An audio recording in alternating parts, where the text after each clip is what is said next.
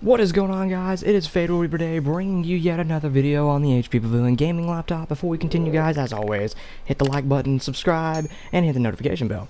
We are on Forza Horizon today, and we do have ultra settings on, as you can see right here at the beginning of the video.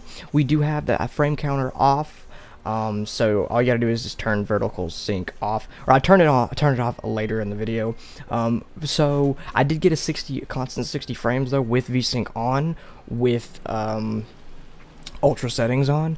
Now its recommended settings for the laptop is high. I would recommend putting them on high.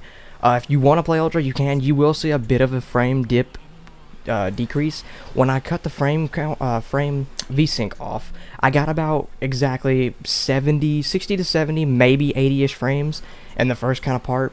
But when I got to the snow biome, I typically got a lot less. I got to about 60 frames, and that was at ultra settings. But you do have to remember, guys, that is at ultra settings. This game is, you know, pretty demanding when it comes to graphics and everything. A lot of people love the graphics on it, and like that being said, there is a bunch of demanding graphics on it.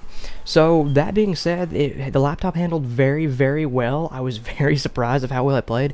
I was afraid I was going to run into some snags possibly, because there are some games like Cyberpunk and other games where you do run into a few snags on the laptop, but this, of course, just none at all. It just played so smooth, and the graphics looked amazing. I love Forza, love playing it and everything like that. And guys, I hope you enjoyed this video.